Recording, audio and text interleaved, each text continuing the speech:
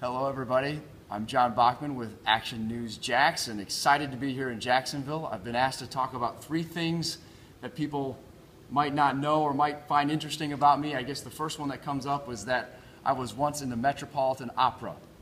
How about that? In Minneapolis. I wasn't actually in New York City, but I didn't sing, but I like to sing. Let's see what else. I love to golf. I have 3 beautiful little girls who are in the St. John's School District.